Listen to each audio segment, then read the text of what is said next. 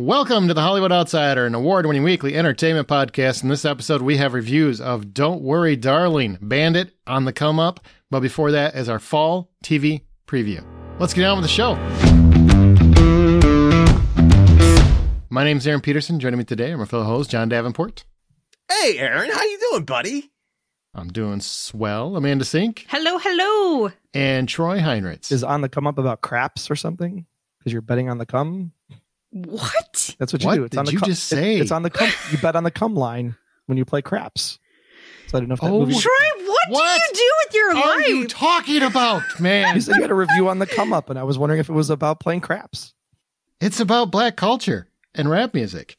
Cool. Glad we got the preview ahead of time. The foreshadowing. Research is cool.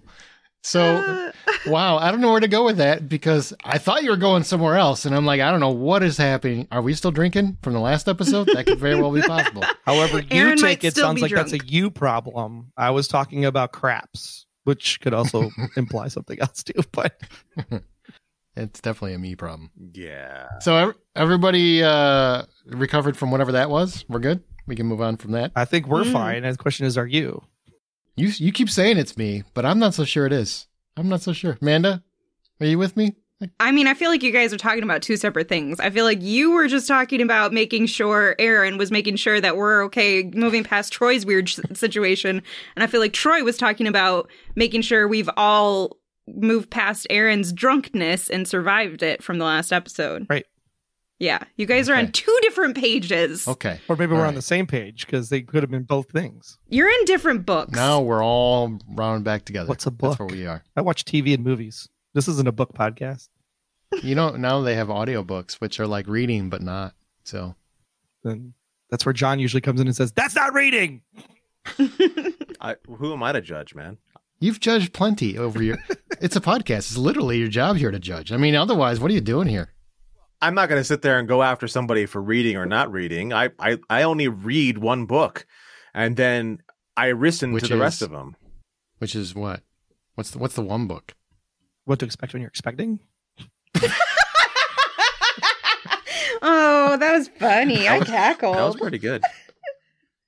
Oh, I'm impressed, Troy. I'm impressed. All right, you know what? We're going to roll right into it because we did so much in our last episode. So now we got to talk about some television. And you're probably like, well, we're already in the fall. Yeah, we are in the fall. You know what? We had stuff with the 500th episode. It was a lot, and we wanted to cover that. We had a great time with that, but we still have fall TV to talk about.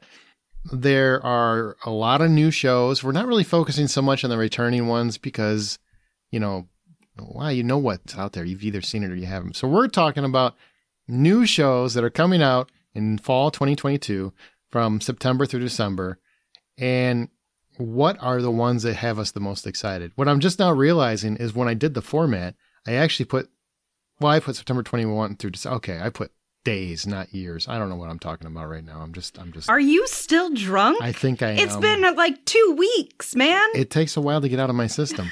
It does. And technically, there is no more fall television season. So really, you should have said September 1st because that's when meteorological fall happens. You and I are in a complete agreement with that because there is no more. Can we agree? Fall TV is not the same as it used to be. No. But people still have thousands of articles about fall television. Mm-hmm. Well, they've just like what to look forward to in the rest of 2022 sort of thing. Sure. I mean, it's like the rest of the year on TV, which is kind of what we're doing too. So they should really say coming in Q4. Do we agree though? Fall, like the actual start of television no longer really applies anymore, except for network TV, which is kind of, hanging by a thread. That's where the fall, quote unquote, fall season, I feel like is still in existence. And so some of the Netflix and Hulu and all of them, they still time a release announcement to that. Why hasn't that changed though? Troy, you're our TV expert by your own accord. Why do you think network television hasn't really changed their approach so that they have more exciting stuff happening in the summer? Because they have said, okay, we understand that we just gave you all these advertising pitches in May during what's called the upfronts. And those schedules of when those things will air have to be determined based on when people can pay their bills. Plus, hello, football. And usually ad buys are based around like, I'm going to sell you a football spot as long as you also buy a Grey's Anatomy spot or a Resident spot or whatever. They kind of bundle that up with the football, both college and NFL. So that's one of the reasons they do it. The second reason is because the Emmys is like still the television pinnacle. So whenever the Emmys airs, the season technically starts the Monday after the Emmys airs, even though Fox tries to throw a couple the week before because obviously World Series interferes with the Fox fall schedule still. Okay, maybe he's the TV expert here by all accords. I don't know. I feel like the first point is kind of null and void, though. Like it was still all about network. It was a better answer than I had. That was his question. He said, why does the network still stick to a fall schedule? Okay. Well, but why haven't they changed that, though? Why haven't they tried to adopt a different model when they know streaming is so competitive with them now? I mean, Stranger Things had its biggest season ever, and that was in the middle of summer for a big portion of it. Yeah, or even Cobra Kai coming out and dropping on like Labor Day weekend. It's like Labor Day, which used to be a weekend nobody watched anything ever. Yeah. Wow. Times have changed. I think it's tied to the Emmys for some reason. I don't know why, but that's always been like the pinnacle. Nobody watches that anymore. That's for sure. That's for sure. Damn sure. I mean, here's how far off the map we've gone from fall TV. Is that everybody listening here probably knows that I used to do the spreadsheet where it was like, this is everything I'm going to watch and get 6 TiVos and DVRs and all that fun stuff. And I didn't even know that the fall TV season started last week. I didn't watch Survivor. I didn't watch The Resident. I didn't watch The Goldbergs. I didn't watch anything on network TV last week. The Resident? Yeah. For shame. And the thing is that it comes on Hulu the next day, and I should have just gone into my stuff and seen that it was there. I didn't even do that because I'm so busy watching other stuff that I didn't even have time to go to Hulu. Mm-hmm. There's so much content. I mean, I want to go back and watch some other stuff. I want to rewatch some stuff. I don't have time for that. There's just no time for that. What are you going to do? Well, you know what? Let's start with our top 5. We each have our top 5 new shows. Tell us what they are, when they're on, what network or streaming network they're on, and why the hell you want to watch them. Amanda, you start. Everybody remember to take a breath between your shows because we want to actually talk about them. Don't just monologue about TV. Yeah, John, breaths are important to breathing. I prefer not to breathe at all. Oh my gosh, John, let's have a sidebar conversation. Can you do that for like 5 minutes? We'll see where we're at. Okay. 5 minutes and he'll have brain damage. More so? How will you notice? Are we going to do all 5 at one time, or are we going to go one by one each individually? That's actually in the format. But it is in the format. I know it's in the format, but for the people that don't know that we have a format in front of us, I was saying they're waiting for someone to ask the question because we always ask that question. Okay, listener, are you actually waiting or are you yelling at the radio? We aren't waiting. We're waiting for you to start. I'm going to start this off. Reasonable Doubt is coming to Hulu on September 27th. In this show, you'll judge Jack Stewart for her questionable ethics and wild interpretations of the law until you're the one in trouble. Then you'll see her for what she is, the most brilliant and fearless defense attorney in Los Angeles who bucks the justice system at every chance she gets. And so I'm kind of looking forward to this one on Hulu. What do you guys think? So it's not the Rudy Giuliani documentary then? No. Is there any doubt there? Oh, there is no reasonable doubt. Oh my God. I love legal shows. I'll probably check it out at some point. I don't know that this is really, I'm going to cut out episodes of The Rings of Power for it or anything, but I'm definitely going to check it out. Well, and just to preface, mine are not in preferential order. They're in date order. Nobody cares. Okay. Not in the format, though, so you know. But the listeners, you can't see the format. No, not in the format, but I'm scrolling, my guy. Look, I procrastinated. Leave me alone. We're just happy you got 5 shows from this year. That's true. I had one that was like September 18th, and I had it on there, and I was like, God damn it, Aaron, September 21st? You could have had that. Literally, Troy didn't pay attention to the dates at all. So I was told 2 of the ones I had to cover, and they had already started, so I just went with it. I like Layer Shores too. The thing with this one, I don't like the title. The title's making me go like, I don't know if I really want to listen to someone complain about. The Reasonable Doubt tells me it should have been a jury show. Like it's the jury's job to come up with a reasonable doubt. Like I think they could. This might fail just because of the name. It's just, but the attorney has to provide the attorney context. has to give you the reason. Well, it's a defense attorney, or yeah. Okay, the defense attorney has to provide the reasonable doubt. Has to illuminate that doubt. So it fits. I don't know, because I always thought it Yeah. was like you're innocent until proven guilty. So it's really on the prosecutor to actually prove that you're No, guilty. it's the prosecution's. It's their. I'm sorry. Go ahead, John. Yeah, no, it's not. It's reasonable doubt means that if you have reasonable doubt in a case, you cannot claim that somebody is guilty. So the prosecutor's job is to erase the reasonable doubt. Mm-hmm. And the defense attorneys is to establish reasonable doubt. Right. Mm-hmm. And the jury just can't convict you if there is any reasonable doubt. Mm-hmm. And also, I feel like we're just talking in a giant circle that no one gives a shit about. Yeah. Well, now people have a little bit of insight into the justice system. That's right. We are solving the justice system. Also, when you go to prison and you come out, you're supposed to get a second chance, world. Right. That's also how it's supposed they're to actually work. One called semester of returning legal citizens justice. now, trying to change that life. And now I'm looking for should. my writing partner to submit a show based on the 12 Angry Men and make it a TV series. I think that would be fun. Would you call it reasonable doubt? Unreasonable doubt. There you go. Unreasonable doubt. There, I like that. You're welcome. No, it's actually going to be 11 angry men and one female, and the female is the one that actually becomes the foreman. That's one thing I do like about this show is that it is a lady. It's a lady attorney. I don't know. It felt like that was sexist and also not sexist at all. I don't know which way that was. I'm gonna go sexist. No, Probably. that's exactly how Hollywood works. It's like, let's cast the one token woman so that we can say that we're not, putting just men in the shows. It was more of a dig at Hollywood, actually. That is true. All right, so moving on, The Watcher, which thankfully, thanks to the Tadum event, we have a date now. It's coming to Netflix on October 13th.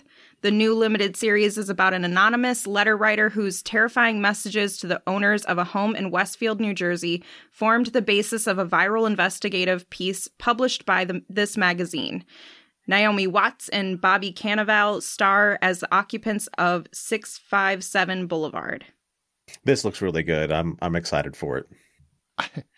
It's kind of Ollie, right? Isn't it? I don't know. Cannavale. Do I look like I pronounce names right? Here's what I will say. Okay, we're going to call No, him clearly Bobby. not, because it's actually called the Tadum event, as clearly said by everybody that was in the commercial for it on Twitter. So That's dumb. I It's understand. It's Tadum. I understand it. Tadum. It sounds like Tadum, but it's pronounced Tadum because that's how they said it in every person in the. Well, they're advertisement wrong. for it. Well, I don't care if they're with I heard them Netflix. say to dumb, but let's get back to my point. So the concept, to John's and Amanda's point, sounds absolutely riveting, fascinating. And I love Naomi Watts. She's a talented actress. Amazing. I can't stand Bobby, whatever his name is. He's just the same guy in every damn movie. And it's an annoying guy that I don't like. But what if this Maybe character that's is, the intention. Yeah, what if this character is written to be that annoying guy? Then he plays And he plays it really well. Then sure, but I also don't care. I'm done with his character. And hey, maybe it's because he's with Rose Byrne, and I'm really bitter about that. I don't know what it is, but Yeah, I'm going with that. it could be. Yes. It could be. Screw him for being tall and dark Handsome. and handsome and have a voice that just like I'm Bobby Cannavale or whatever he sounds like. Like he's got a deep, awesome voice. So screw him for all those things. I just like how he said his name like 3 different ways. That feels good to me. Yeah, Bobby Carnival. Yeah. Carnival. Carnaval. Okay, my next one is 1899, coming to Netflix on November 17th. It's actually going to be available in multiple languages, like 4 or 5 different languages. So that's kind I of cool. just need the one. Just the one is fine. Yep. Immigrants on a steamship traveling from London to New York get caught up in a mysterious riddle after finding a second vessel adrift on the open sea. Ooh. And I did not want to insult anyone. The cast is they have names that I cannot pronounce, and I did not want to insult them You by mean like trying Cannavale to. or Cannavale? You know what? It's much Carnival? worse than that. Seymour Oh, Butts. shame on you, because I would have given it a go. You guys know that, right? For entertainment purposes only. I think This looks good. This feels like a Troy show. It's too. totally has my name all over it. Well, it has my name on it because I put it in the list and you didn't. I was just glad Netflix put its name on it because I was like, 1899, great, more Yellowstone. Awesome. Because what we I thought at need first. that. Hey, that Yellowstone Hey, the prequel was 1880, awesome. 1885 or whatever was actually really, really good. It was fantastic. I don't Good to care. know. What? I don't care. What have you even? Okay, honest question. Have you ever even tried to look at it? And it's 1883, not 1885. 1883. Sorry, yeah. Have I tried to look? What is it on a bus? Then I can't watch it. Have you tried? Like I got to catch up to the bus and try to watch it like that. What like? Did you check out 1823 on Paramount Plus? That's what I'm asking. What part of right? 1883. I don't even know what show it is You anymore. can't even give me the date right. What year is it? You can't even give me the date I mean, right. that's all about exploration. It's like I can't wait till 1492 comes out, and it's somehow tied into the main show. I can't wait till 1 BC. That's what I can't wait for. I want to see just a couple of monkeys throwing rocks at each other. That was a shockingly really good good impression of a monkey. I'm kind of nervous That now. was. So Amanda, thank you for putting this show on my radar. I didn't even know 1899 was coming out. On Netflix. You're are we welcome. gonna party like it's 1899? Oh my That's God. not a party I think I'm even invited to. No, you're not. It's only a guy party and then hookers. Mhm. It's guys and hookers. That's it. I can be a hooker. No, you can't. Does it pay? I don't want to be in a party with just guys and hookers. That sounds gross. That sounds like every bachelor party ever to exist. No, It's not great. that's. I mean, maybe strippers, yes, but strippers are not hookers. You can. You're right. You're right. Yeah, they're college students. Also, they're called sex workers now. I realized that in 1899 they weren't, but Right. I'm talking from 1899. I don't know. Why do you have to throw shame in my? I am just trying to make sure everything lines up to the time frame in which I am speaking of. I'm pretty sure they weren't called hookers then either. But let's move on. They were ladies of the night. Yeah, shouldn't matter. Ladies of the night. hookers were the ones that were fishing in order to feed the ladies of the night. What? Wednesday is coming to Netflix on What? November 23rd. Follows Wednesday Addams' years as a student when she attempts to master her emerging psychic ability, thwart and solve the mystery that embroiled her parents. It's from Tim Burton and it stars Jenna Ortega. Looks amazing. That's all that matters. Mhm. But also Wednesday Addams. And she is starring as Wednesday, and I cannot wait for this. Christina Ricci is supposed to be in here somewhere, Mhm. too. Who looks fantastic. Good for her. She has her whole life. Yep. God bless her. I mean, I love Jenna and everything, but it's like Jenna's the whole reason. I mean, it is still Tim Burton, by the way. You know, Tim Burton is actually a pretty decent guy also. He is, but you know, it's not like I'm a huge Addams Family fan. And so for me, my draw is to see Jenna Ortega in this role. I've always loved Wednesday Addams as a character though. Mhm. And so I also know that a lot of younger generations really really connected with her for her darkness, and which is kind of scary. But Because she was one step shy of a serial killer? Yeah. yeah. And everybody's obsessed with serial killers. She was a these days. serial killer. True. All right, my last one is The Recruit, which is also on Netflix, December 16th. The new series is created by Alexi Hawley, who is known for creating shows like The Rookie and State of Affairs, and also worked on Castle and The Following. So that piqued my interest. So why is Nathan Fillion not part I of this? know. Exactly. Tell me about it. He's probably a little too old. They went for Noah Centineo from Never Have I Ever. And Never have I ever seen that. wait, is that the wrong one? I don't know. I've never seen it. No, it's the wrong No, he's- one. It's the To All the Boys I Love. To All the Boys I've Loved. Yeah, thank you. I'm like, it's one of those drama shows about love and angst. It's not a drama Wait, show. we It's are comedy. batting 1,000 this week. Just batting 1,000. I haven't loved any guys. boys either. Also haven't seen Never Have I Ever. 1827. The story revolves around Noah, who plays a fledgling lawyer at the CIA who gets enmeshed in dangerous international power politics when a former asset threatens to expose the nature of the long-term relationship with the agency unless they exonerate her of a serious crime. Okay, so basically it's Jack Ryan meets The Blacklist with a side of Doesn't covert sound like a affairs. bad time. Once again, he's paid to say the blacklist at least once an episode, I feel like. For the record, Why don't you get paid for I just it? want I to don't say, know. Great for the question. record, every time I would talk about Apple TV shows, like, oh, there's Troy with his Apple TV getting his commission and stuff. This was like she spent Netflix, like she just did the whole To Doom event all on her own. Full disclosure. She did. Full She disclosure. did do There's the whole Hulu. thing. There's Hulu on Yeah, here there's also. a Hulu thrown in for like, see, it's not all Netflix. There's one Hulu. But I also have some honorable mentions. A token streaming service. I have some honorable mentions that even include Amazon Freevee. Thank you very much. It just so happens that Netflix had better ones to choose from. And I can't help that.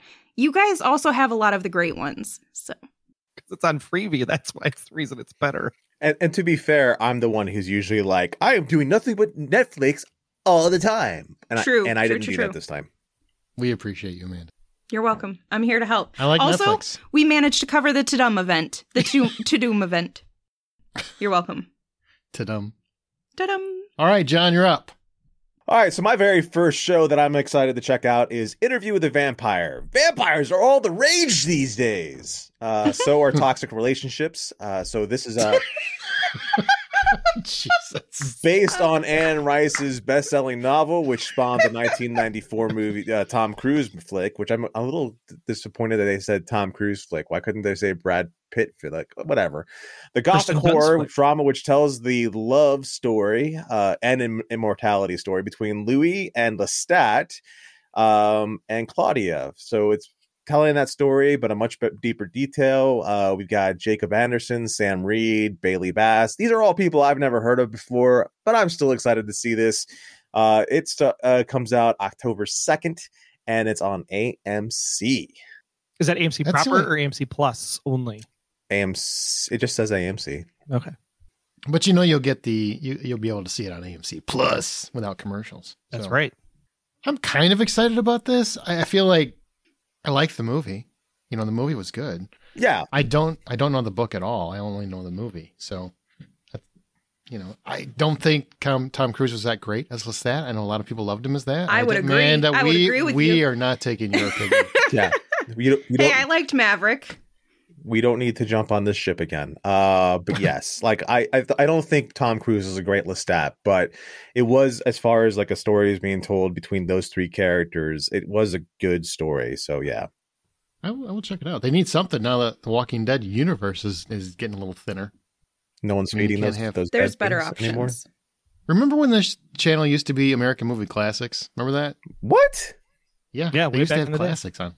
Yeah. All right. So moving right along, The Midnight Club. It's based on Christopher Pike's book series. The drama follows the 8 Midnight Club members who know they are fated to die soon. That's dark. Meeting nightly to tell scary stories to one another. That also seems dark. This is a Mike Flanagan. That's who I was thinking about because I didn't write that part down. This is one of those Mike Flanagan's limited series that goes in the same line as everything else he's done for Netflix. Oh, by the way, it's Netflix. This is October 7th. I swear to God. So yeah. Trust him. He's right all the time. I cannot wait for this one. Yeah. I mean, obviously we all have an appreciation here for Mike Flanagan and his work, but I also think that this is a little bit different from some of the other stuff he's been doing for Netflix, and I'm just on board with anything he does at this point. And it's a cool concept, right? It's 8 people that are about to die. Like, what are they going to do? How do they survive? It's kind of like It.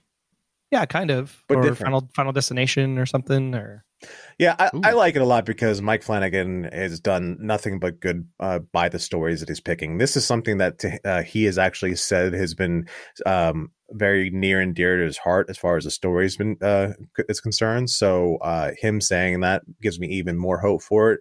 I loved the first 2 stories that he told us. The third one was good, although there was a lot of talking, like a lot of talking. So I like to see what goes on here.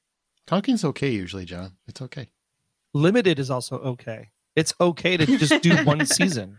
Right. Yeah. Just tell the story, get out. And if you got another story 5 years from now, great. Come on back 5 years from now. Flanagan gets that more than I think most does. writers and producers do. Yeah. All right, so the next show I'm really excited about because I love the movie. Both the Danish version and the American version of this movie were excellently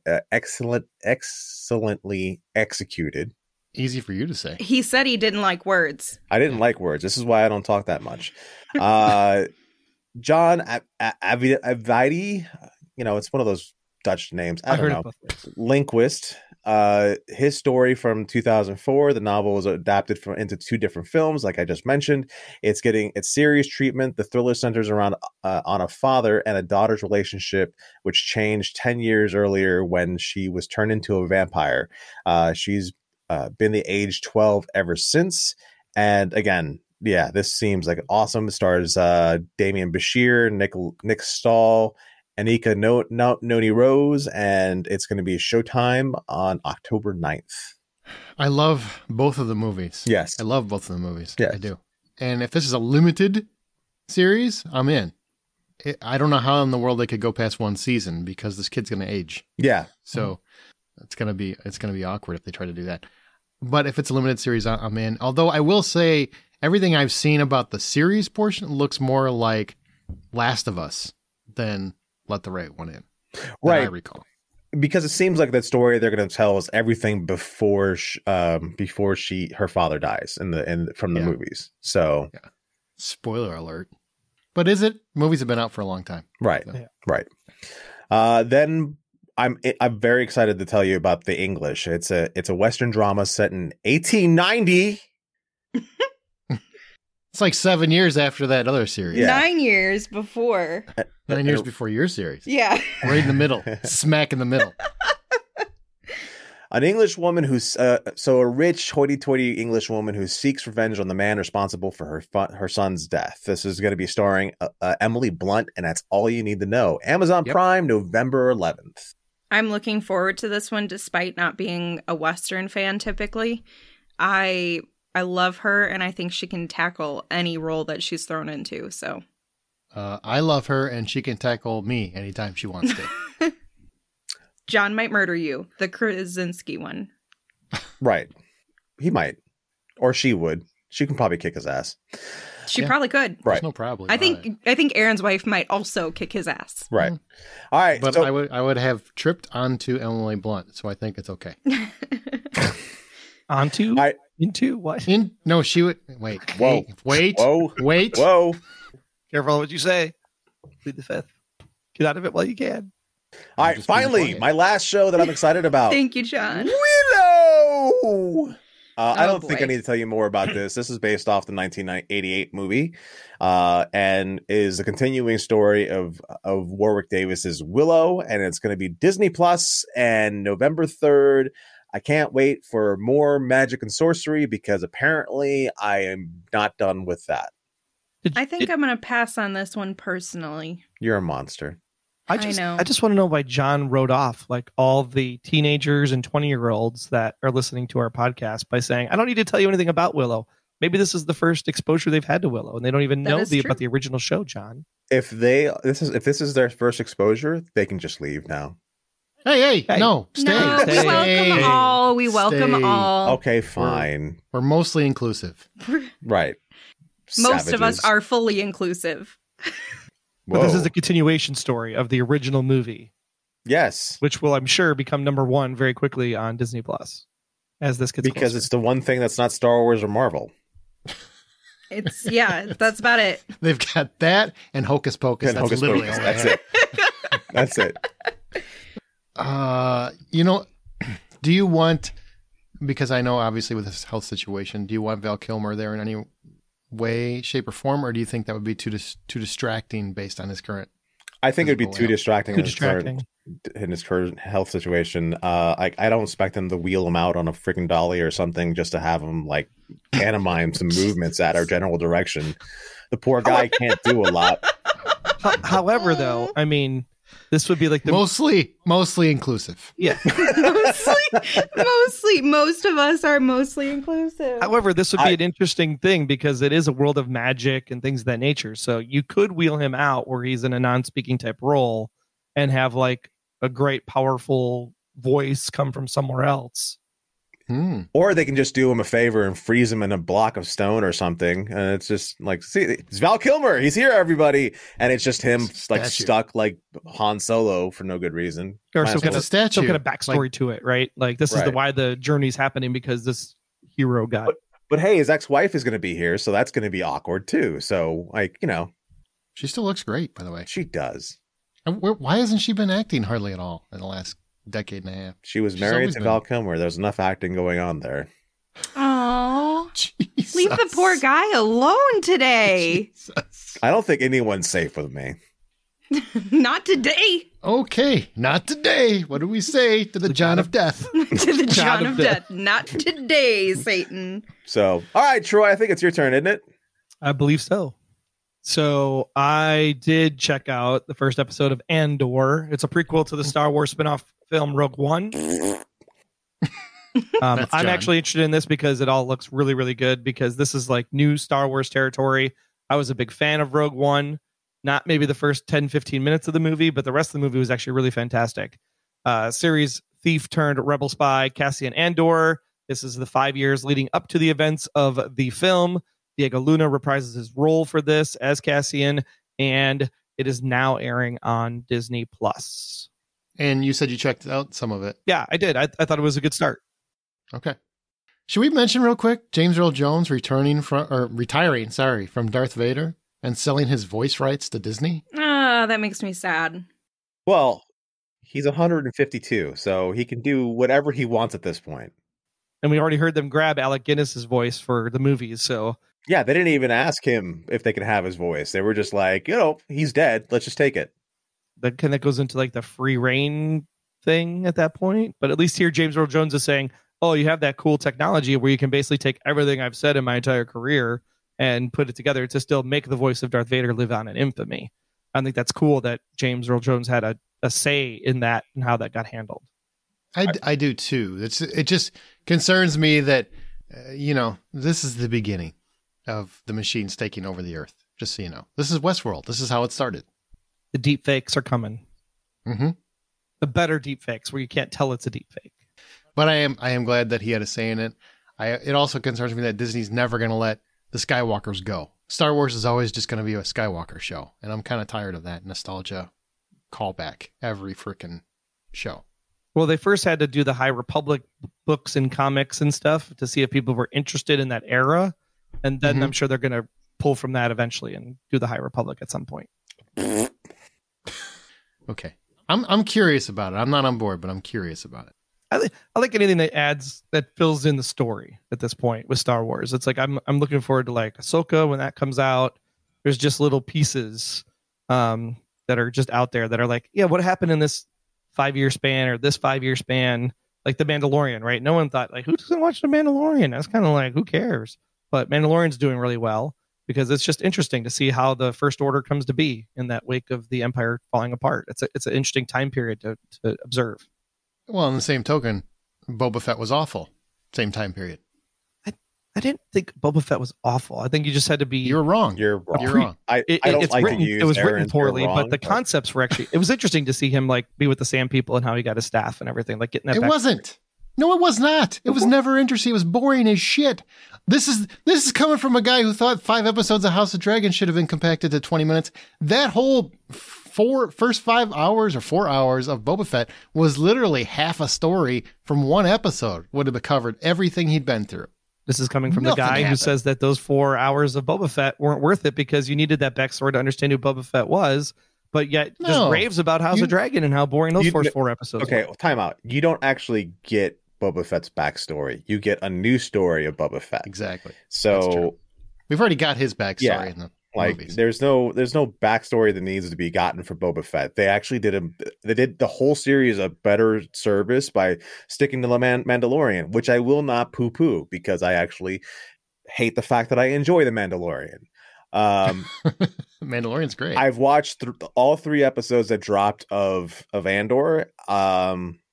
It's slow. It's not really to me that interesting. The most interesting thing is at Adria Arona's character, and I'm not sure if it's because I actually find her interesting or I just can't take my eyes off of her, it's possible. It could be either one of those 2 things. So it's not a show that I'm going to be sticking to. I don't know why I sound so aggressive about it, but that's just what it is. I think this is actually the really great point. I think this is something that is the debate right now with the way streaming works versus, you don't know how, like we're told this is the 5 years prior to the movie. So does that mean 1 year per season, half a year to 10 seasons, or is it all 5 years limited run? Right. And I think not knowing where the endpoints are tells us this question of, is it too slow? Is it too quick? What's going to happen? I think we kind of judge stuff today without understanding what the big play is. Where I think people should just come out and be like, this is a 3-season show. Like, just stick with it for 30 episodes and you're going to love it. Versus the unknown. I'm just saying versus the unknown. If it takes 30 episodes for me to get interested, screw that show. That's No, what I it's think. 30 episodes contained. It is a 30-hour movie.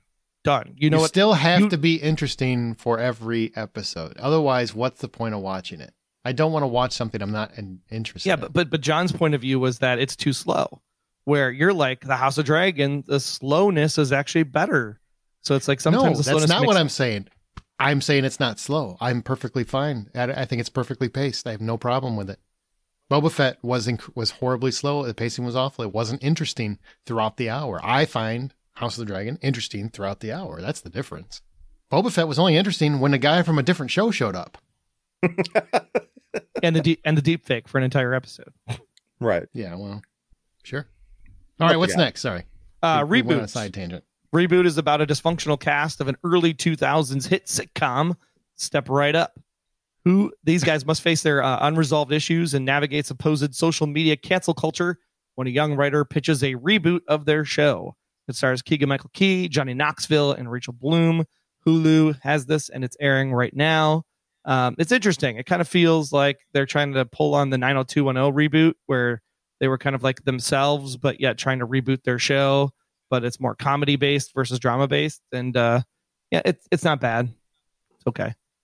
I like that cast. That's a good cast. Yeah. Interesting Rachel cast. Bloom is awesome, so that would be enough to get me to watch it. But the surprise of the first week of the TV season was Quantum Leap over on NBC. Set 30 years after Dr. Sam Beckett stepped into the Quantum Leap accelerator and vanished, this follows a new team that must restart the project, hoping to understand the mysteries behind the machine and its creator. It's airing right now on NBC and Hulu the next day. This is interesting. It's actually taking place in the same universe. So there's obviously that, oh, well, maybe Scott Bakula's going to show up. I don't know. But Ziggy is back. That's the interesting part of it. And the twist that they've done on this is that the jumper, if you will, the traveler, him and then the person that they're working with, right? So Sam and Al in the original film, obviously the jumper's Sam, and then Al is the one staying behind using the hologram technology. The Al character in this actually is the jumper's fiance.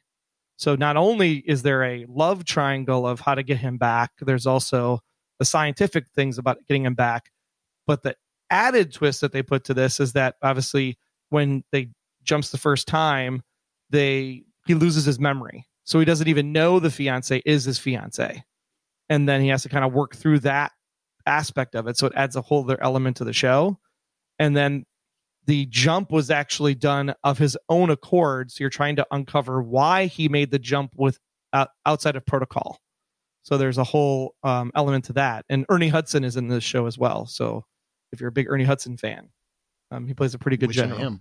So it's actually surprisingly the first episode was really, really decent. It was interesting. Yeah, I checked it out because I'm a big Quantum Leap fan. I'm like, all right, I got to see what they did here. And I do like that it wasn't a complete remake. Yeah. It's actually an extension. And you can go back and watch the whole original Quantum Leap as well on Peacock, all 5 seasons. Yeah, last summer I actually rewatched the entire series of Quantum Leap, and I'm interested to see what they do with this series, because Quantum Leap was way ahead of its time, but there was no other time in the world in which they could have made that show and gotten away with a third of what they did on that show. Yeah, so it's going to be interesting to see how they can do something that's equally as impactful as the original show was, but yet walk the line of what of sensibilities are like today.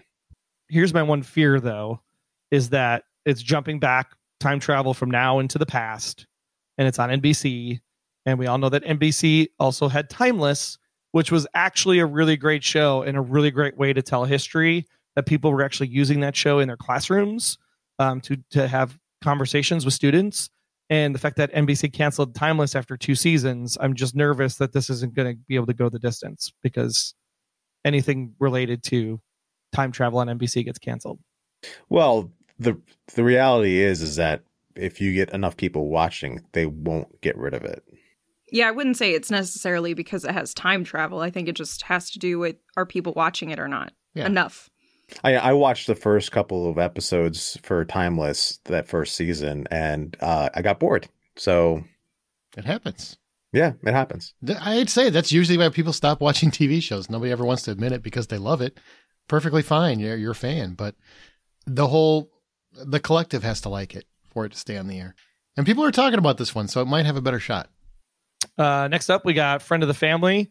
It tells the harrowing true story of the Broberg family, whose daughter Jan was kidnapped multiple times over a period of years by a charismatic, obsessed family friend.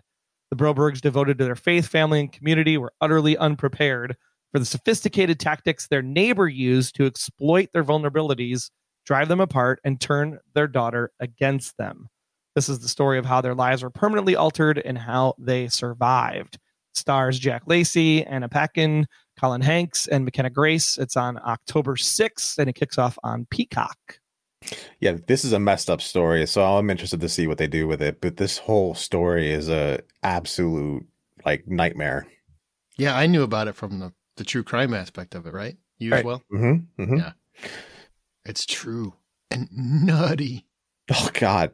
There's at one point, he's sitting there convincing the girl that she's being abducted by aliens. Mm-hmm. Oh, that's this story. Okay. Mm-hmm. I mean, it sounded interesting in the cast, It but is wow. messed up. Messed up. It will, by the time if you've heard the actual events, I'm sure this will have the same effect. When it's over, you're just kind of going to look at everybody in your family and go, no, stay away from me. Friends, everything. You're not going to have parties anymore. It's done. I mean, COVID kind of took a hit of that too. I doubled down. Yeah, I had more parties. With upside down pineapples outside. Oh boy. Huh? That's something I learned new. I didn't do that. Go ahead, Troy. Sorry. Last one up is Tell Me Lies. Tell me sweet little lies. Tell Me Lies. And this is kind of messed up too. It follows a tumultuous but intoxicating relationship as it unfolds over the course of 8 years when Lucy Albright and Stephen DeMarco meet at college. They are then at that formative age when they seemingly mundane choices lead the way to irrecoverable consequences. Although their relationship begins like any typical campus romance, they quickly fall into an addictive entanglement that will permanently alter not only their lives, but the lives of everyone around them. It actually started airing already on Hulu, and it stars Grace Van Patten and Jackson White. It's kind of messed up. That's all I'm going to say. Am I the only one that hears entanglement and thinks somebody having sex with somebody else's young friend? Yep. Oh, the entanglements. It's addictive entanglement. Just saying. I like how nobody said anything for a good second and a half after he clarified addicted entanglement. Addictive. Same difference. Heard it both ways. And yeah, there's nothing on Apple Plus for me this time around because nobody cares until Severance comes back because Severance was awesome. I honestly keep forgetting that Apple Plus is a thing until Ted Lasso comes back. You know that show about Ted Lasso? I like that show. Yeah, that one. That stars Ted Lasso. It's pretty good. Yeah. It's pretty good. Speaking of Ted Lasso, though, FIFA 23, for any video gamers out there, you can actually play AFC Richmond in the latest that's FIFA. Cool. Feels like you should always win. That's right. If you're playing against them. Because they suck. All right. Well, my 5 shows. So the first one is Tulsa King. It's New York Mafia Dwight the General Manfredi. He's played by Sylvester Stallone. He's released from prison after 25 years and exiled by his boss to set up shop in Tulsa, Oklahoma. Realizing that his mob family might not have his best interest in mind, Dwight slowly builds a crew. It's on Paramount Plus, comes out November 13th, and was created by Yellowstone's Taylor Sheridan. Now, I actually don't like Yellowstone. Loved 1883, but I don't like Yellowstone. But Sylvester Stallone obviously is a selling point to me. So I will check this out, and to see him finally playing a mobster in a non-comedic role, I'm in. I think he's just in because he wants to hear "Ayo, ayo." I do in Tulsa. In Tulsa, Does it sound different in a southern accent. I don't know. Get a little twang in it, little twang. And apparently, I'm the only one excited to see this. That's too bad. I visited Tulsa, and it's not exciting, so. Well, he's going to make it exciting. I don't know about that. Yeah, he is. I mean, I just recently went to Tulsa, and it was not exciting. Stallone seems like the thing that's actually turning me off from this concept because I'm like, oh, great, it's the Italian Stallion. but guns instead of boxing gloves. No guns. He's not using guns on any of those. He's supposed to be the mob. There's going to be guns. They do other stuff. Yeah, they do other things. They take bats to knees and they throw you in trash shiv you when they need or to. whatever they're called, the trash machines with wheels on them. I'm getting much more of a Get Carter vibe. If you ever saw that movie with the remake with. Okay, well, I'm excited. I can't wait. November 13th. I'll be the only one watching it, but I'll be enjoying it, Sly. Guillermo del Toro's Cabinet of Curiosities, Yes. a collection of the Oscar-winning filmmaker's personally curated stories, described as both equally sophisticated and horrific. And del Toro has confirmed he will introduce each episode. Comes out October 25th on Netflix, perfect for Halloween. You know, that's what I'm doing. So it's going to be like Hitchcock's old show, but with del Toro, right? Yeah, in a way. Exactly. There you go. Yeah. That works. That's a good way to do it. Different kind of horror. Probably be a lot more gory and fantasy, fable-esque, right? His stories feel like more fables than anything. Nobody? Okay. The next one, The Best Man, The Final Chapters. Almost a decade after The Best Man holiday, director and writer Malcolm D. Lee brings back Harper, who's played by Taye Diggs, Nia Long's Jordan, Morris Chestnut's Lance, and the rest of the franchise characters to end with the Peacock limited series, The Best Man, The Final Chapters. The new show is going to catch up with all the characters as they continue to evolve in the unpredictable stages of midlife crisis meets midlife renaissance. Specifically, it's going to pick up where the 2013 film left off, with viewers learning that Quentin, who's played by Terrence Howard, is getting married. I cheated a little bit. It comes out December 22nd, which is like day after winter starts, whatever. I don't care. I love the first two movies. I'm a big fan of this series. I can't wait to see all these guys back together again. Where the hell did fall go? It was like, man, it's September 22nd. Winter's here. That's how it goes. Technically speaking, fall was canceled because I went to Starbucks the other day and they were out of pumpkin. I don't think that constitutes fall being canceled. If there's no pumpkin, there is no fall. Just saying. What? You are such a basic white girl. You kind of are. Yeah. Such a PSL bitch. All right, moving on. This is quite a rarity for me that I'm actually going to be interested in something that's on a network. I was really surprised you picked this up and put it on your list. I thought you were going to throw it my way. It's got a lot of things I love. So it's called Alaska Daily. Recently disgraced reporter Eileen Fitzgerald, who's played by Hilary Swank, leaves her high-profile New York life behind to join a metro newspaper in Anchorage, Alaska, on a journey to find both personal and professional redemption. Comes out October 6th on ABC and was created by Tom McCarthy, who wrote Spotlight. I love journalism. Tom McCarthy is a great writer. Hilary Swank is a 2-time Oscar winner, and it's Alaska, which I obviously love because I've been to twice in the last year and a half. I can't wait to see what they do with this. Now, it's ABC, so I'm tempering expectations because, but I love journalism shows, and the talent behind it is great. Alaska's great. I want to see what they do with it.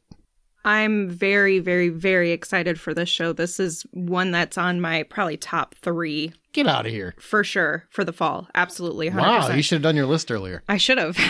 That's all right, as long as it's on here. Mm-hmm. I'm excited to see them explore the Indigenous women that are missing and all of the stories that go into it. And hopefully there's some awareness that can be brought to it with some solutions for us in terms of reality.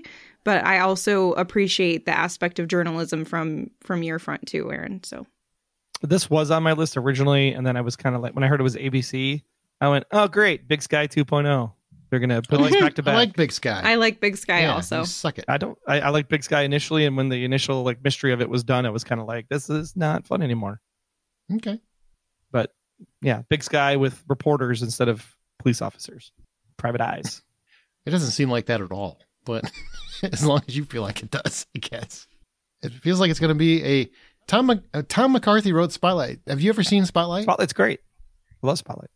I would assume it'd be more in that vein than a hyper dramatic ladies with guns show. They use other things too, like wood chippers. The next one, baseball bat. My last one, The Peripheral, which is based on William Gibson's 2014 book of the same name. The novel focuses on Flynn and her brother Burton. Burton's a veteran of the United States Marine Corps, elite haptic recon force. He's hired for a security job which takes place in what he thinks is cyberspace. When Flynn temporarily takes his place, she witnesses something that may have been murder. The series is set in the future when technology has subtly altered society and a woman discovers a secret connection to an alternate reality as well as a dark future of her own, is what the series explanation is. It's created by Westworld's Lisa Joy and Jonathan Nolan. You know things could go any which way, sparking from the source material, because, you know, that's what they've done with Westworld. I assume they're probably going to do that here, but this will hit Amazon Prime Video on October 21st. And it has Chloe Grace Moretz in the starring role. That's probably my only concern, because I haven't seen her pull off a highly dramatic role well. So, other than Hit Girl. So I really hope they know what they're casting. She's pretty good in Greta. I don't think I saw Greta. Yeah, I check out Greta. It's good. I wrote a review on it on thehollywoodoutsiders.com. Okay.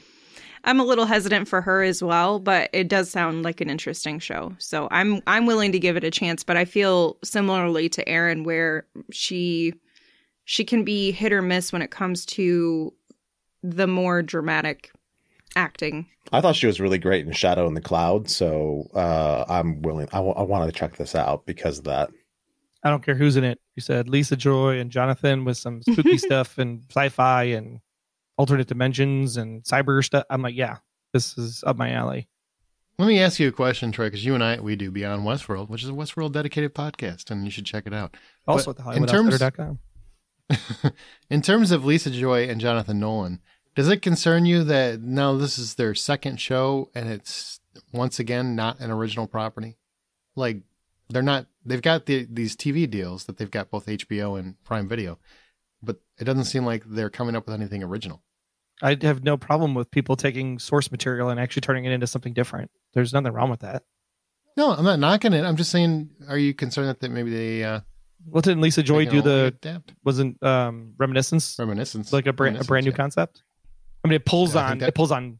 I mean, whether you come up with something original, you're still pulling on source material, whether it's noir or Western or samurai or what have you. You're always pulling on something from the past.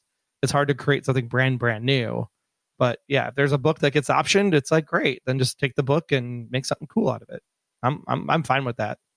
I like the cerebral think that Lisa and Jonathan bring to the table that really put us through Westworld, because with Westworld, they really, I think it was one of our listeners on Westworld, really broke down the whole Westworld 4 seasons as the difference between, like, it was really a judgment on what is free will, right? Does free will exist? Is free will really free?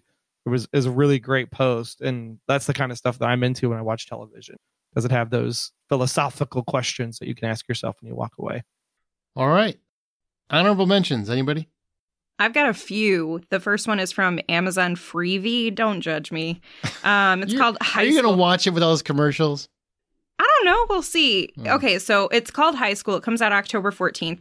The reason I'm interested is because it's based on the musicians Tegan and Sarah's memoir of the same name. And it's an 8-episode drama series that tells the story of the twins struggling to find their own identity. But it's also told through a 90s grunge backdrop. So all of that sounds very intriguing to me, although I'm coming into it very cautiously optimistic. I still am looking forward to trying to check it out and see how it goes. Yeah, if the first episode sucks, it sucks. Yeah, Tegan, Sarah, grunge, that had me all interested, and then I saw it was on Freevee, and I was like, yeah. Yeah, but we'll see. We'll see what happens. The next one that I'm a little bit interested in is Welcome to Chippendales, coming to Hulu on November 22nd. Yeah. Mostly just for Kumail Nanjiani. Is he naked? I hope so. No, it's a limited series.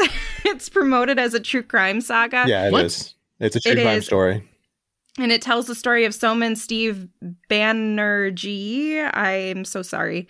An Indian immigrant who founded the Chippendales. And it's the greatest male stripping empire, if you don't know. But I'm curious to see how it goes. I know it also has Emily Gordon, which is Kumail's wife. And she's a great writer. So I feel like the two of them being part of this, it may actually turn out being pretty good. And then the last one is Blockbuster, coming to Netflix on November 3rd. And it taps into nostalgia for a time when you had to go to a physical store to rent a movie. I miss these days. And it stars Randall Park and Melissa Fumero as two of the employees working at the last Blockbuster video store in America. It's obviously something nostalgic and close to our hearts, but I also really like the cast, so... I hope it actually is like set in the town where the last Blockbuster actually was. Because like that would be interesting. I think it is. I thought. I could be wrong. That was my understanding, but again, I don't want to confirm without the research. It was like a small town. Mm-hmm. Yeah, very. So this Chippendale thing, mm-hmm. That's true crime? Supposedly. It is, because the story behind how there's actually a murder involved in it, and the story how the Chippendales came about is got its own like amount of like bullshit that goes along with that. Is all true crime related, but there is a murder, I believe, that happens. Really? Yeah. Okay. I'm here for Kumail, but I'll stay for the murder. Well, I'm here for the male stripping, and then I'm here for the murder. I want to mention the Winchesters, which tells the epic, untold love story of how John Winchester met Mary Campbell and put it all on the line to not only save their love, but the entire world. Coming out October 11th, as well as Walker Independence, which follows Abby Walker, an affluent and tough-minded Bostonian who's going out west and her husband's murdered, and she's going to try and find out who done it. And that comes out October 6th, both from the CW. I just want to mention them, not because I want to see them, but because, Jesus, what are they doing at the CW? Are you asking Jesus? Yes. Okay. Is he here? Can he answer me? I would love to get his take on this. All right. Just want to make sure. Then I will throw in mine to tack onto that, because I was going to add this to my list, and then I saw it was on the CW, and I'm like, I can't take that seriously. But it's called Family Law, and it stars Victor Garber. Yes, Victor from the Orville and Alias, and very much a theater person, is going to the CW, starring in the not his first Family trip Law. to the CW. Which it's former DC Legends Tomorrow actor plays Harry in the new show, which originally premiered in Italy in July 2021 and in Canada in September 2021. Family Law is one of the many new syndicated series that are coming to the CW this year, so it's going to be interesting. It's a lawyer and recovering alcoholic, Abigail Bianchi, played by Jewel Stady, and is struggling to put her career and family back together after hitting rock bottom. So it's going to be... Jewel from Firefly is in this? Yep. Okay. Victor Garber spent a lot of time on CW through shows like The Flash and Legends of Tomorrow and a few other the Arrowverse stuff. He was on there for quite a while. Yeah, I'm not knocking that he's on it. I'm just like, this is not a CW show. This is like a Fox show or an NBC show. Well, I think they're going through a rebranding phase, right? Yeah. Because they've gotten rid of everything except their Superman and Lois and the Flash show, as in terms of the DC. So they really are doing a whole rebuilding. Yeah, right now. And the Flash is ending this year, so thank God. I feel like they should have just ended it, because Riverdale ends this year too. And then they should just end it and then close the CW down and just move it all to Paramount or something. Or HBO Max. To Paramount when it goes to HBO Max. Yeah. What I think they should have done is canceled the Flash about a year and a half ago, had him make a Flash movie, and then we would have a Flash movie to get excited about. Yeah. Yeah, because now we get all guilty when we would sit there and say we want to go see this new Flash movie coming out. Like, exactly. But do we want to see it? I mean, I don't know that I do anymore. I absolutely want to see it. I just wish I didn't want to see it. Yeah. Because Jackass is in it. Right. I want to see it. I just don't want to feel guilty the entire time I'm watching it. It's going to happen. Why do you like cults? Wait, why do I ever like cults? Well, you do if you want to see the Flash movie. Right. Son of a bitch. And what he mentions is Jared Leto's got his own cult. Yeah, but he does. I've mentioned that. I've literally mentioned it. Okay, well, just you then. All right, well, here's our listener top 10, the ones that people are most excited about from our Facebook group and Twitter, etc. Number 10 is East New York, which isn't one we haven't talked about, so I'll mention it. It comes out on CBS October 2nd. Deputy Inspector Regina Haywood is the newly promoted boss of the 74th Precinct in East New York, a working-class neighborhood on the edge of Brooklyn, in the midst of social upheaval and the early seeds of gentrification.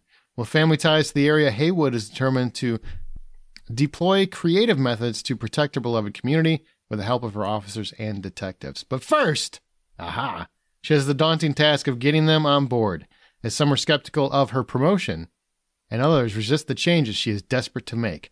Regina has a vision She and the squad of the 74th Precinct will not only serve the community, they'll also become part of it.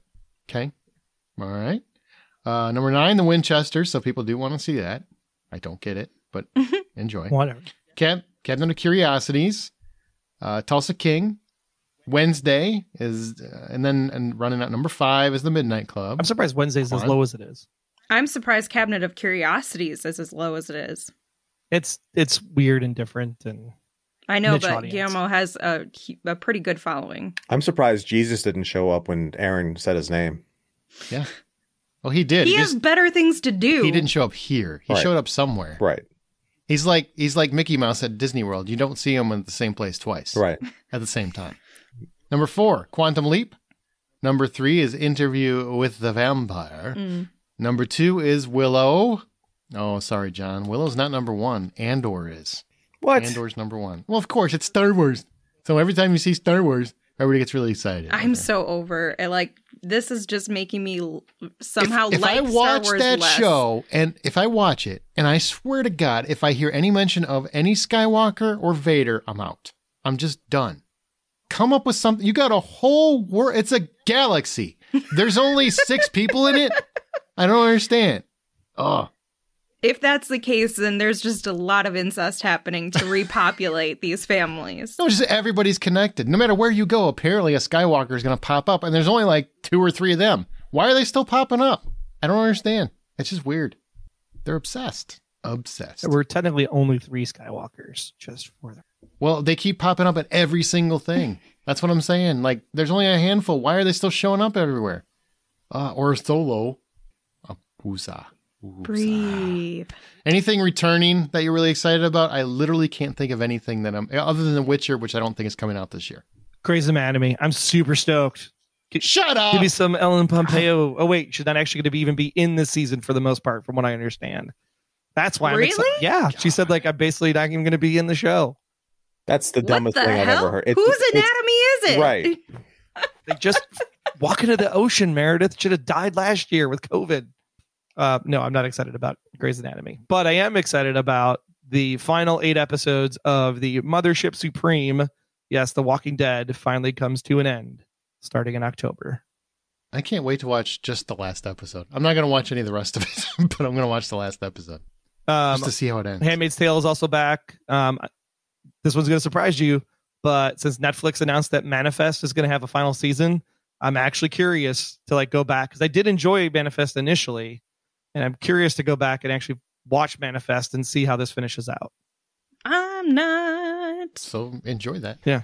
Also, to Aaron's point, although The Witcher is not coming back till summer of 2023, the spin-off Blood Origin comes out Christmas, Ooh. December 25th. Oh, okay. It was part of the Tadum event announcements. Should have watched it, apparently. Shoulda. To damn. I'm also actually really excited to see Big Shot Season 2 and Mighty Ducks Season 2 and see where they take the shows. Okay. Oh, Josh Duhamel is on that. Mm-hmm. Is it not Josh Duhamel? No, that probably is. I just like saying it. I really like to say it.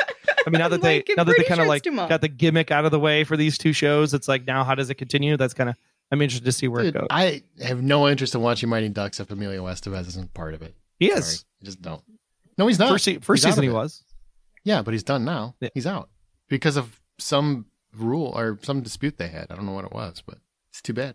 He actually really wasn't in Scope. much of the first season either, so it worked just fine.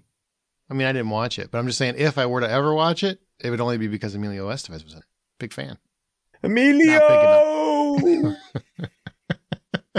Oh, and Big Sky. I'm looking forward to it because Jensen Ackles is going to be in it this season. That might get me to actually go back and watch it to get to Jensen Ackles. He's good. He's good. Since they It was a lot of fun. took out Ryan Philippe in the first episode. Yep, that was fun. I want to mention our show is independently funded, therefore all the expenses are from our own pockets, and Patreon helps fans support their favorite shows. If you want to help contribute and also get access to bonus episodes, go to patreon.com/thehollywoodoutsiders. That's patreon.com/thehollywoodoutsiders. Share your thoughts on this episode or anything else in our Facebook group. We're on Twitter @BuyPopcorn. Our website is thehollywoodoutsiders.com. All right, well, I think that's going to do it for Fall TV. We've got a few reviews, but that's just for Amanda and I, so these 2 bitches can hit the road. Bye. Bye. Bye, bitches.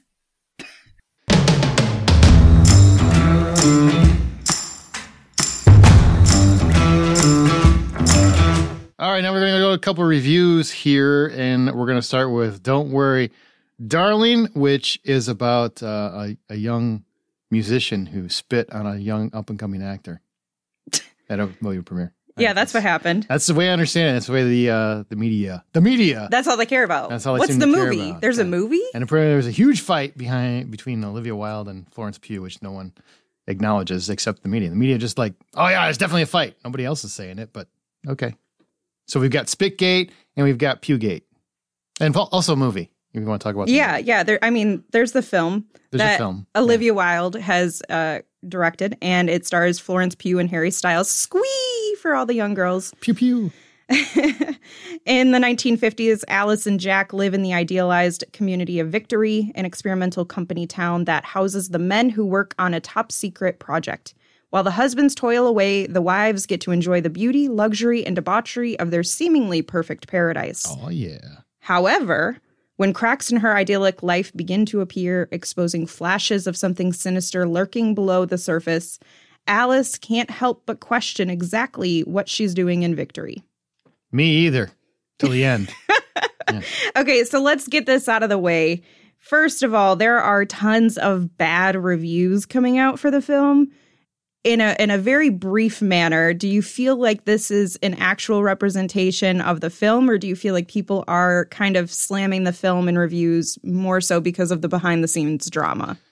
No, I think I feel like I get where some of the reviews are coming from. I haven't really read many of them, but I perused a couple and they seem legitimate. It's a beautifully shot film, but the last act feels like it has no idea where it wants to go. And I think that's probably where most of the complaints come from. There's no complaints about Florence Pugh. Her acting is phenomenal. It's just based on what I have witnessed. It's just about that final act. And I think there's a lot to that. So without giving anything away... No, I'm going to tell you the whole story. No, these are spoiler free. Talk to us a little bit about what in the end how it doesn't work by the end, and a kind of what type of genre this film ends up being, if that doesn't spoil it. Okay. Well, okay. So I feel like you can get a lot just from the trailer. The trailer probably tells you too much. I know, but a lot of people don't watch trailers That's now. true. Good for you. Good for you. That's me. I'm that person. Well, I haven't watched the trailer. How do you know you want to see the movie? Because all you've heard about are the... Florence Pugh is all I need to know. That's true. What more do I need? She's pretty phenomenal. Okay, so there is a third act reveal as to... Because I think you can tell just from the description. There's something else at play here. There's something else going on. And Chris Pine's character very much is at the center of that. And what does that mean? Where's it going? Where's it headed? Well, the final act is the reveal of where it's going, where it's headed. And it feels very much like they have the idea of what they wanted to do and how they wanted it to roll, but had no idea how to end it. So as they careen towards the ending, it's kind of like build up, build up, build up, and then just kind of a whiff. You know how a lot of movies in this nature, think Matrix, think Usual Suspects, think things where are building to that third act reveal and where you go, holy shit, what just happened? And it leaves you with that whole just mind blown. Your mind won't be blown here. I think it's probably going to be, okay, I get it. And then it's just kind of over. So too much dramatic tension building up to something that kind of falls flat. Yeah, kind of. Yeah. So a little disappointing. The ending makes it disappointing. It's very good up until that point. That's too bad. Let's talk a little bit about Harry Styles, because you mentioned Chris Pine and Florence Pugh. We already know they're great. What more do we need to know? Well, they're both great, right? Is that correct?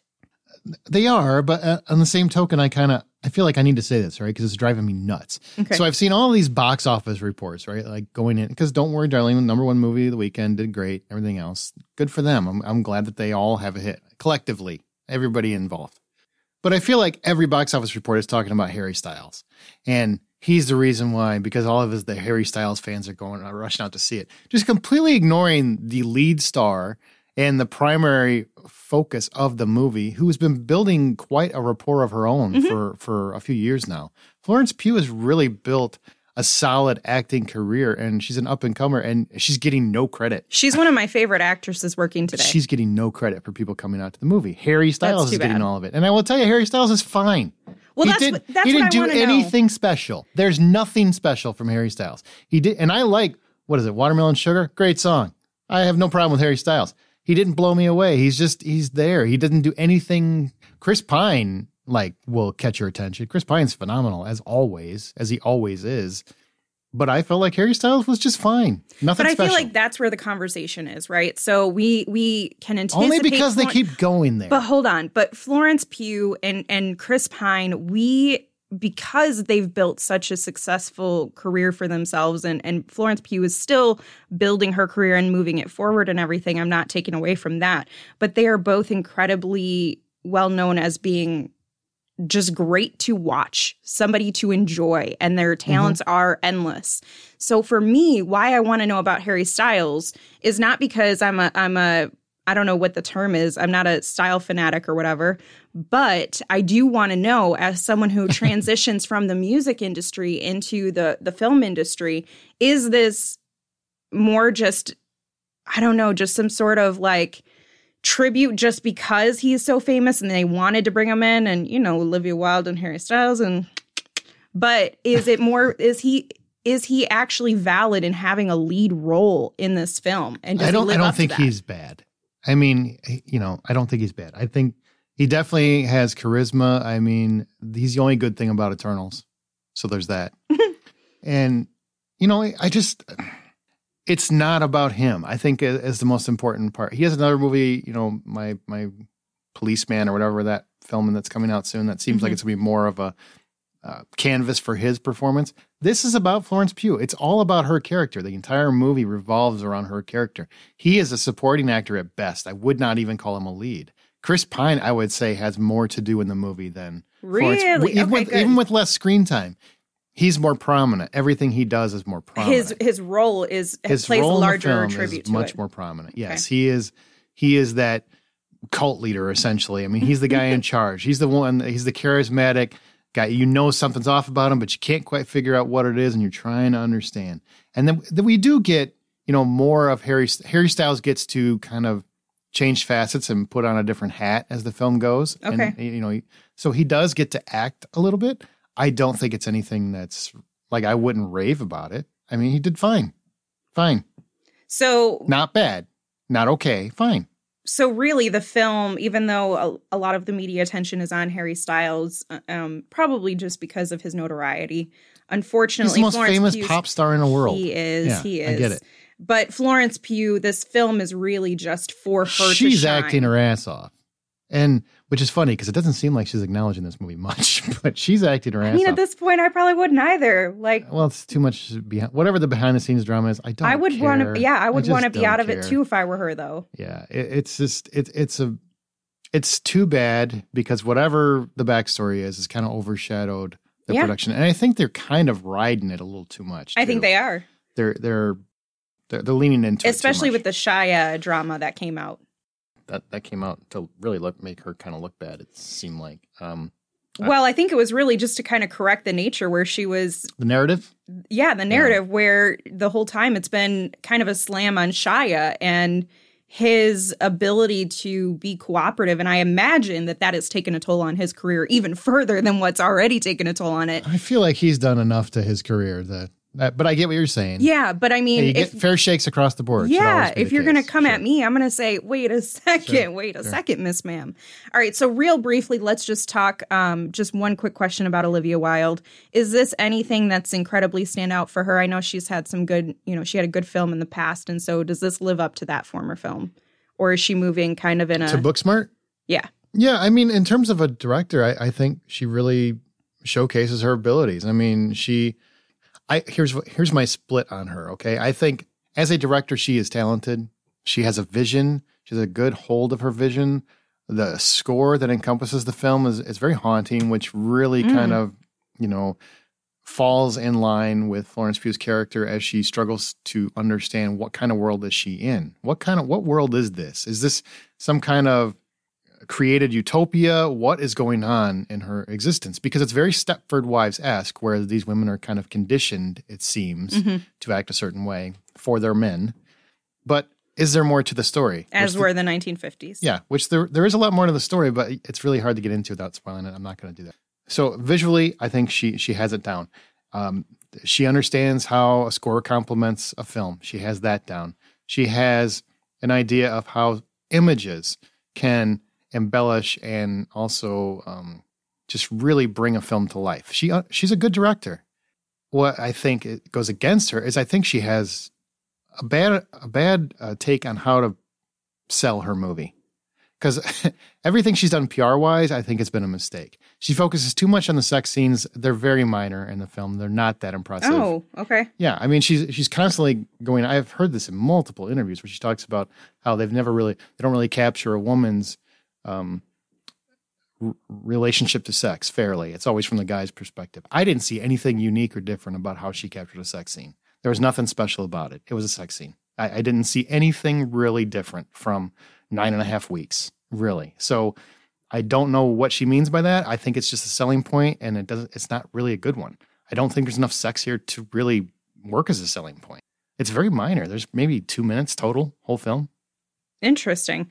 Okay, so I'm curious to check it out, particularly for that reason, just to see where that falls. If, as a woman, if that's something that I can relate to more, or if you're maybe just blind like most men, and you're like, we're both in this experience, and the woman's like, hold on, 2 minutes. I didn't get to enjoy anything in this experience. What are you talking about? It's not so much that. It's just I don't see anything different in how it's shot from any other film. Interesting. Yeah. Okay, so if the full price of admission were $10, what would you pay for it? I would pay $6. I think it's worth a viewing. It's not great. Okay. Like it's good. It's good. And a lot of that has to do with the first 2/3 because the performance carry it. There is a wonderful scene between Florence Pugh and Chris Pine that is probably the apex of the movie. I mean, it's fantastic. And that's acting. It has nothing to do with direction. That's all acting. But they bounce off each other wonderfully, Both of them are well known for it, so that's Don't Worry, Darling. Yeah, and nobody sang. So if you're going to have Harry Styles in your stupid movie and you're going to make it a big deal, sing, man. Let me know what people are so excited about. He's not even on the soundtrack or anything. He does some dance moves. He does some dance moves in it. So you got that going. All right. Let's talk about Bandit. After escaping his 18-month prison sentence for check fraud, Bandit's Gilbert Galvin Jr., who's played by Josh Duhamel, finds freedom amongst Canadians. Gilbert wants to do the right thing and provide for himself in his newfound life. Unfortunately, even the 80s had rules on employment, which include showing identification. One homeless man's ID and minus $22 later, and Gilbert becomes Robert Whiteman. All good things must come to an end, including Robert's career as a popsicle salesman in a rainbow vest. On the horizon for new opportunities to provide for he and his new love interest, Andrea Hudson, who's played by Alicia Cuthbert. Aw, 24 love. Love her. Robert heads west and finds out he's exceedingly good at one thing, robbing banks. Truly. Okay. All right. I love a good caper.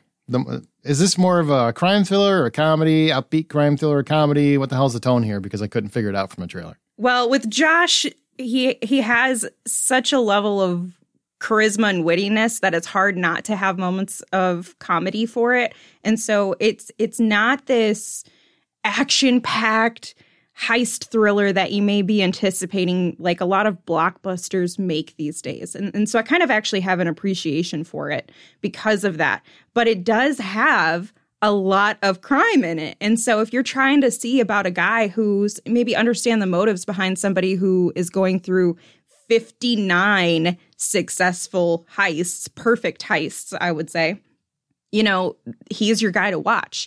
You're going to follow the story about Robert and Andrea, and that's kind of the catalyst for him. And it's really just more of a character-driven story where we want to connect with Robert, a.k.a.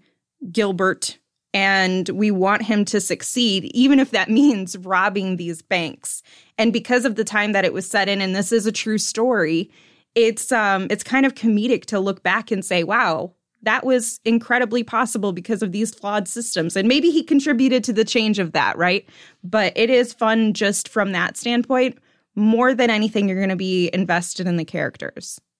Okay. And you also got Mel Gibson here as You do. he's a loan shark? Is that right? Yeah. Is he good? Yeah, he is. He is. I mean, take aside any good or bad. So he owes perspectives of him Mel money, Gibson. I assume, right? Well, he actually goes to him and says, "Hey, like I can make a deal with you." And he starts it off, and I won't tell you what happens, but he takes an opportunity to showcase his talents to Mel Gibson. And from that moment, Mel Gibson's like, "Let's be partners. Let's do this." And it escalates Like from sexual partners? No, not sexual partners. Well, it's the 80s. Time for changing. Yeah, you never know. But this was the partnership where the professional partnership of let's continue robbing banks, but also let's see what's bigger than that together. All right. I like that. Yeah. Okay, so how good are you? Talked about Josh a little bit. How's Alicia? Oh, amazing. You can't go bad with her. The thing that I really like about her, Unless there's a cougar nearby. oh, the thing that I really like about Alicia is that she has this charisma that doesn't feel overwhelming.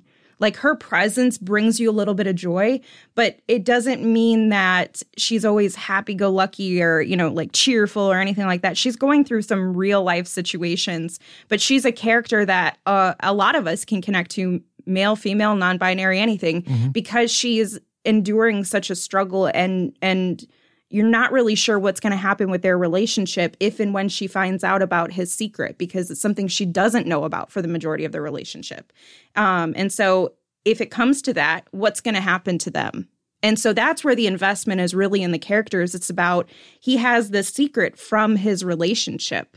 And on the side of it, if he becomes unsuccessful at some point, that could be the demise of their lives together and everything that they're building. And so she really has this beautiful take of a woman who is really supporting herself, not just supporting her man. And so in this time, I feel like that's really important for us to see that there are some of those independent and steadfast women who are also still loving and compassionate. Okay, so $10 is the full price admission. What do you give Bandit? And is it fun? It is fun. It's fun. Okay. Yeah. All right. What's the your score? chemistry between Josh and Alicia is really great. So I feel like that's your reason for coming to see this movie. But I give it 550. And I'm going to say this is not a bad score. I feel like we always have to preface anytime it's a little above 5 or around 5. That means it's about an average film, above average, actually, if you look at the scale of 0 to 10. The problem that I had with it was the initial pacing. There's probably about 10 to 15 minutes that could have been shaved off if done right, and it would have made things progress a little bit better. Fascinating. All right, last movie review. We're going to talk about On the Come Up, which is on Paramount Plus right now. All right, so this one stars Sana Lathan and Method Man. Bree wants to be one of the greatest rappers of all time. Facing controversies and with an eviction notice staring down her family, Bree doesn't just want to make it, she has to make it. I kind of love the story just from hearing that. So tell us a little bit about Bree, and I assume this is Sana's role? She directed it. It said she also starred in it. Yeah, she stars in it as her mom. Oh. It's okay. Research isn't fun. I understand. That's all right. Yeah. That's all right. Jamila Gray stars as Bree, and she's the daughter of a deceased rapper who was, essentially a gangster rapper, and he died based on I think Tupac. If Tupac had a daughter. That's the idea. And Method Man, he's known as Supreme. He's a producer that put her father onto the pop culture. Well, Bree's a gifted rapper in her own right. She's going through rap battles, think 8 Mile. There's even a reference to 8 Mile, which I appreciate. Really? Yeah. That's fun. There's a couple lyrics not devoted to 8 Mile. So the fact that they acknowledge it, because there is very much a very similar story, a up-and-coming rapper wants to be seen for what they're worth. But in this instance, it's not so much just trying to be seen as a rapper at all. It is somebody who is the daughter of a gangster rapper, and she has her own voice and her own thing that she wants to sell. And everybody wants her to be her dad in a lot of respects. So she's trying to put herself in the shoes of her father, but also, take a different path, so to speak. That's very difficult because the shortcut is do the same kind of rap that he did, hard, go to the streets, do that. she can make an easy trip to success that way. But she wants to do it a different way. And her mom definitely wants her to do it a different way because it cost her father his life.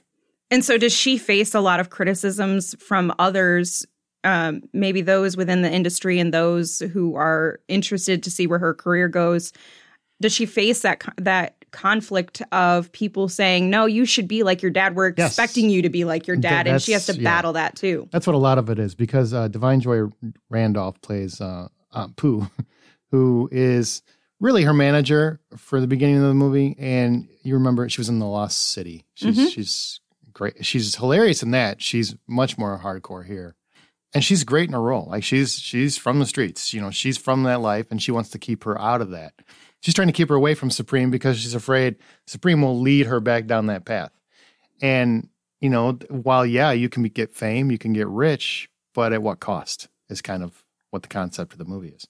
So there's this dichotomy, because one party thinks he owes her. It's, you know, his best friend's daughter, but he also has a certain idea of what a rapper should be, where her family and her, to a lesser degree, believe that she should be going a different direction. So it's a constant conflict about what's the right course of action to take. How quick are you willing to sell yourself for fame?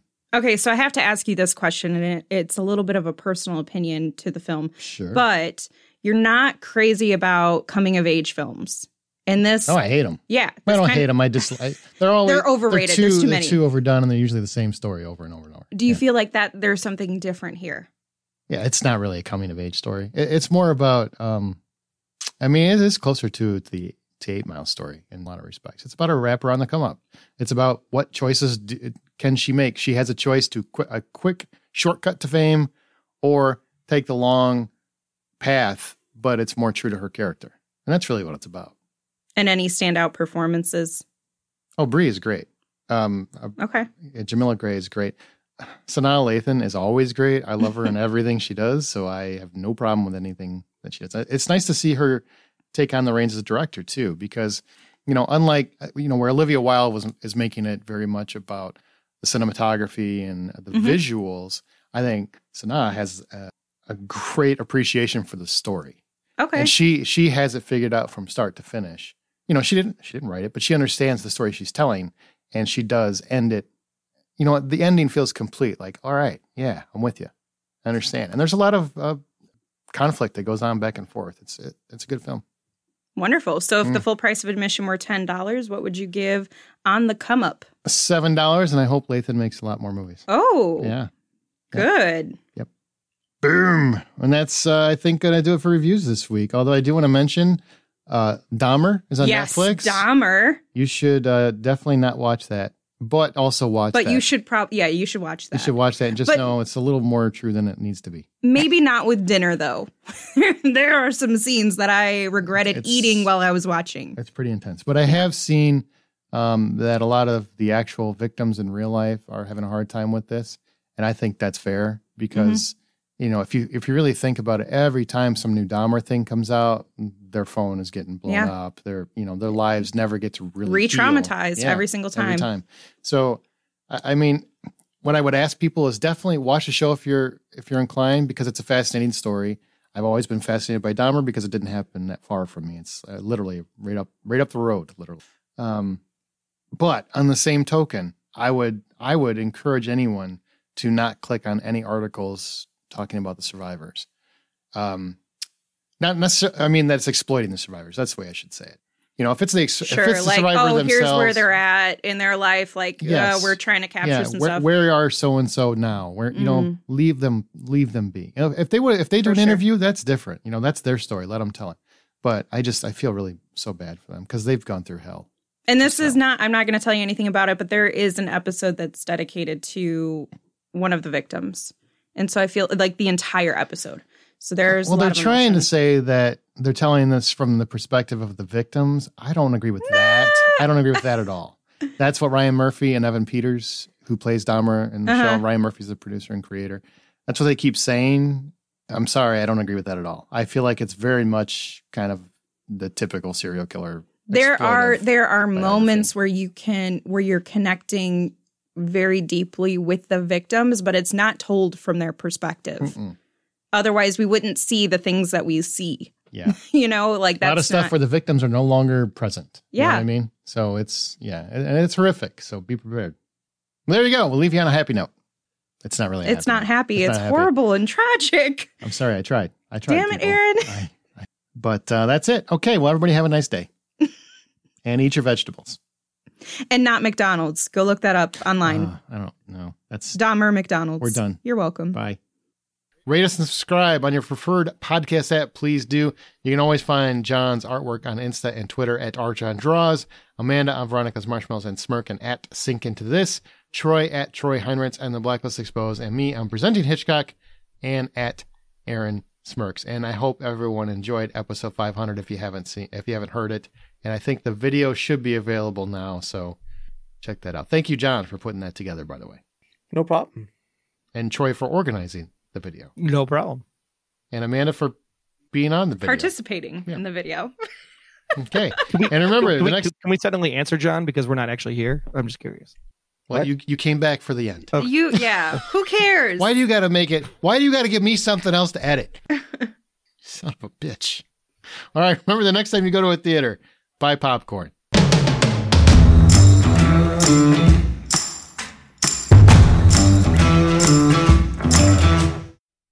What did we say to the god of death? Not Is that today. what he said? But John, Not today, Satan. John said fuck off. Now, if the god of death shows up at your house and you're going to say fuck off, Yeah. do you think that's the solution? I feel like that's the wrong answer. You should try to, butter him up a little bit, or her. Give them biscuits. Hey, nobody's ever on Who my doesn't side, like bread? man. Nobody's gonna ever take my buttering up. I'm terrible at buttering things up. Fair enough. Troy's all Game of Thrones and House of Dragon, and you hate this show apparently. So I don't know what you're talking about. I didn't hate Game of Thrones. I appreciate the history lesson. It just could have been done in a 10-minute Galadriel. It's not a speak history over. lesson. It's not real. It's a entertainment. What are you doing, Amanda? I had a couple too many. I just realized I didn't count well. So I had like 7 shows. You got honorable mentions, I guess. There you go. I deleted them already. It's too late. I was like, I went in and I was like 1, 2, 99, 100. What the fuck? I want to see everything.